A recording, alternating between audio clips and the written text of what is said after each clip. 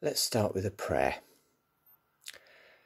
Father, I pray that you'll take my words and our thoughts and that you'll mould them to your will so that what we hear back will be your desires for us.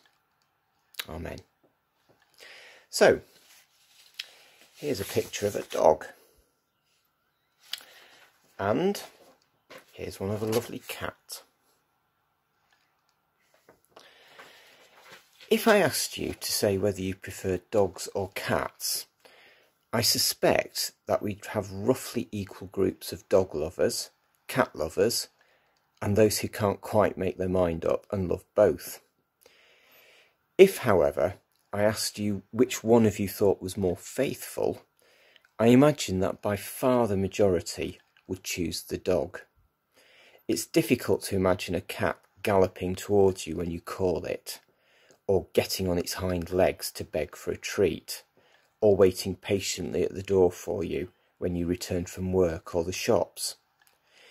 If a cat comes purring towards you, it's probably after food or a warm spot to sleep on.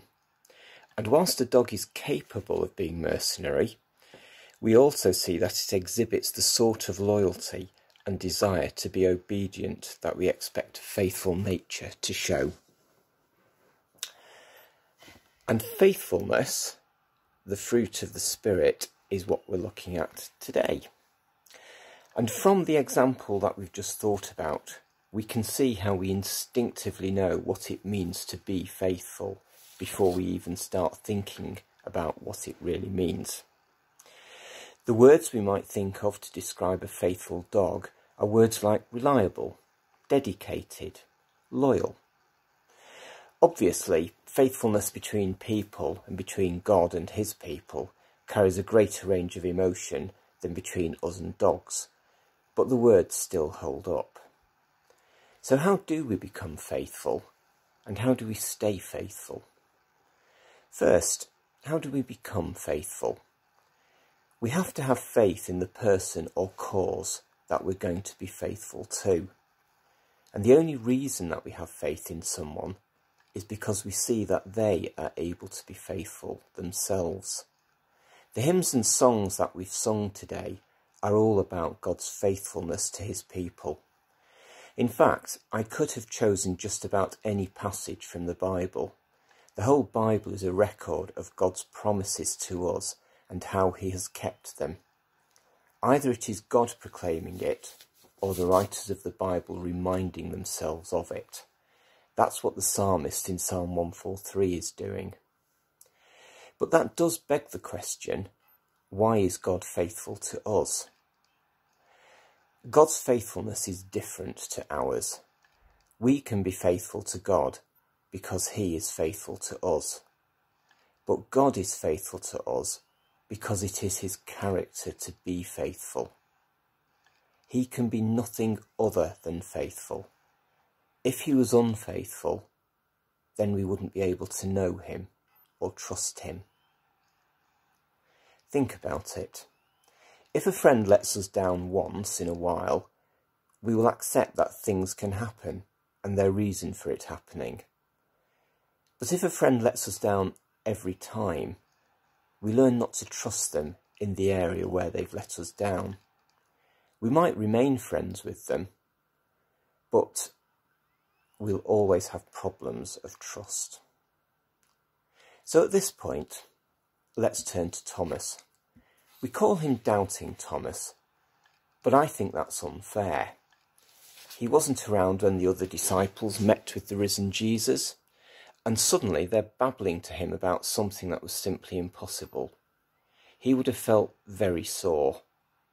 He'd been let down by Jesus, who had promised so much, and then been so easily duped and killed by the Roman and Jewish authorities.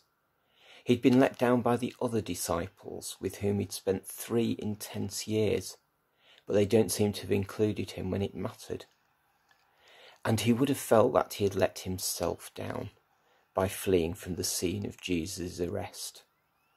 So, somewhat unkindly, he sets a test that he thought would show how impossible this story was and would shame the rest of them for their wicked joke on him.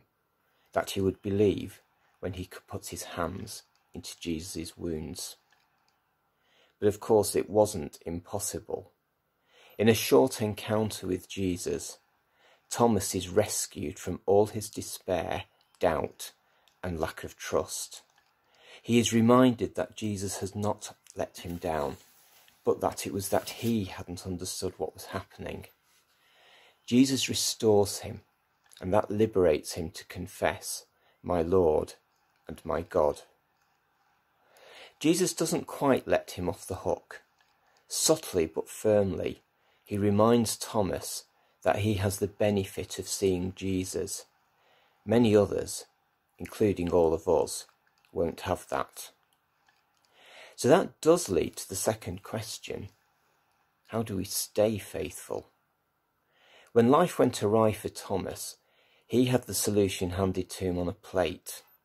Only a handful could ever benefit from that level of evidence. For us, memory is the key. Not memory in the sense of what was the breed of dog I showed you at the start of this talk, and it was a border collie if you're really interested. It's memory in the sense of remembering what God has done for us. In Psalm 143 that we heard earlier, the psalmist does the work. They are clearly facing desperate times, pursued by their enemy, crushed to the ground, dwelling in darkness, and so on. So the psalmist thinks back to what God has done for them.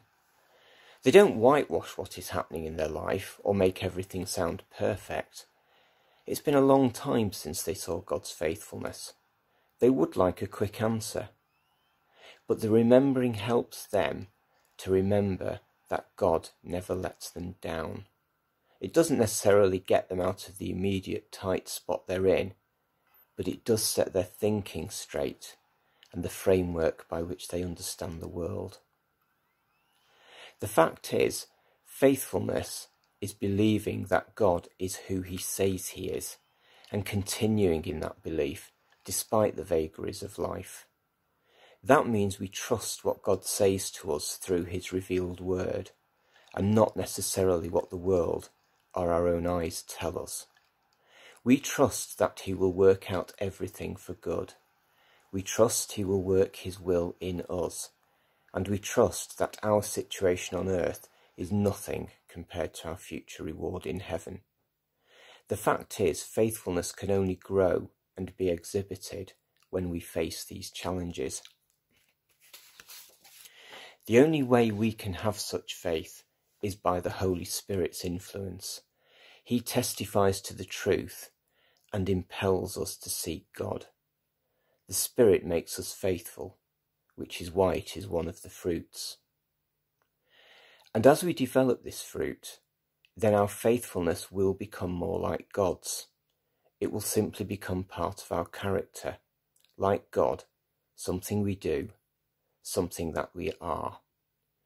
But what does this look like?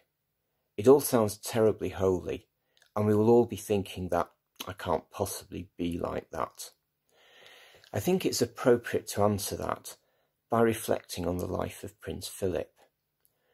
One of the overriding themes that has shone through all the coverage about his life is his dedication to his wife, the Queen, and his service to his country. But it wasn't easy. There is clear testimony about the shock he felt at the news of the death of King George, as he realised how it would curtail his freedoms. His struggles as a man with unconventional ways of thinking, trapped by the protocols of state, are well documented. He could be acerbic to the point of rudeness. Yet despite all of this, he turned his life to service. Our own approach to being faithful to God will see similar fights and tantrums in us, but faithfulness is everything. Being faithful is not the flashiest of characteristics, but it is the one we most respect, and it is the bedrock of our Christian faith and beliefs. As Archbishop Justin Welby said in the tribute to Prince Philip that Andrea read out, serving others might not be visible, but is always essential. I am certain that of the torrent of words that will be expressed about Prince Philip over the next few days, the only ones that will really matter are 6 words from Jesus. Well done, good and faithful servant. And the same will be true for us. Amen.